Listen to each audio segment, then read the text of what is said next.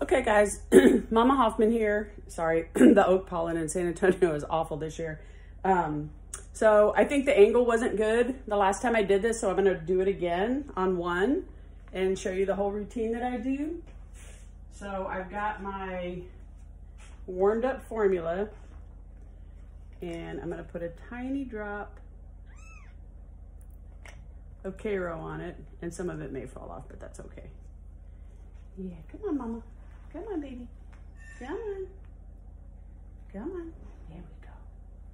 So see, I'm not putting it upside down like a baby.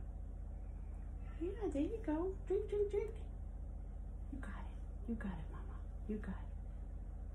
I hold on really tight to the nipple because that seems to help just stabilize everything.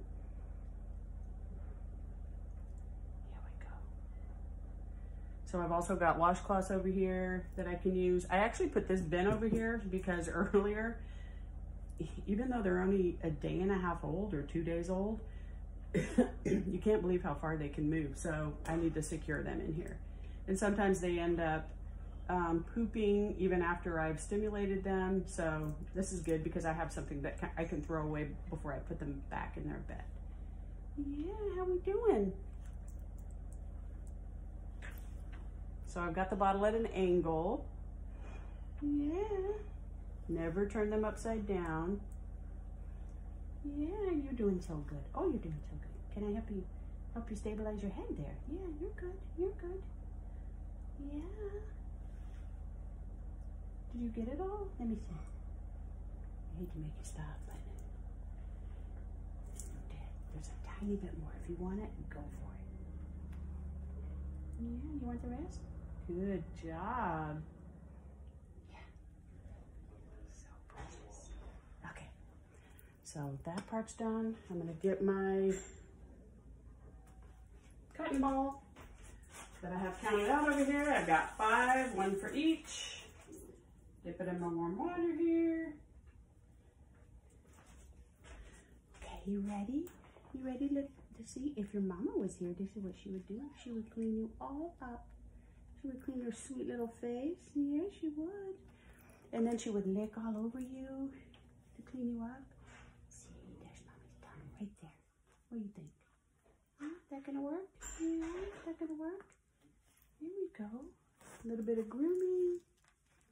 Oh, you're so tiny. I know you're so tiny. Just rub a little.